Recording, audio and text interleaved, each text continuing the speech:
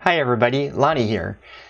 This series is going to be about using OSIsoft's Web API, the Pi Web API, and AngularJS to create a dashboard. I'm going to go through an end-to-end example of what it takes to integrate this technology together.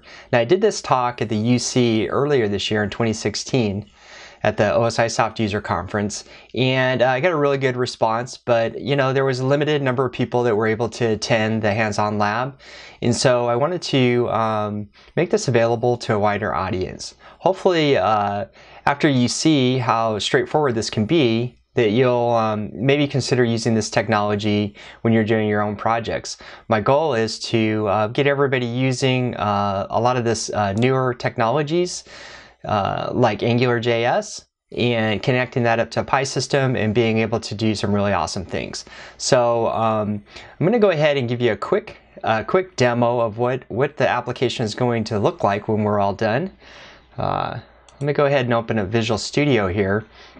And we're going to start out with a very basic, we're going to start out with a new project actually and create it from the ground up, bringing in all the libraries that we're going to need and building up this application step by step. We're going to end up with a couple of views in here where we have the summary view and a production view to show you how navigation and routing work within Angular. And we're also going to create a service where we're going to go out, this is using the ASP.NET Web API, we're going to go out and make calls to the Pi Web API to get data and bring that back and populate a chart. I'll show you really quickly what the application looks like when it's all done.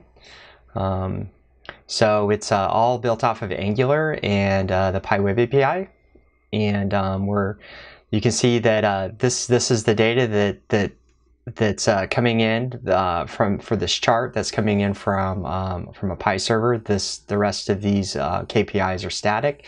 I can navigate over to different view. We'll talk about how these views and navigation works, and we'll talk about how to bring the data in a way that makes a lot of sense in a real-world application. We'll talk a little bit about the architecture of the application, breaking it down into what is going to be on the client side, which is running in the browser, and then what the API looks like and why we're creating our own API and how that ties into the Pi system. We'll be looking at step by step, going through each one of these components and looking at how to build out each one of those.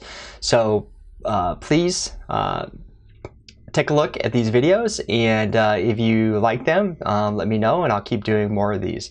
So we'll go ahead and get started. All right, thanks. Bye-bye.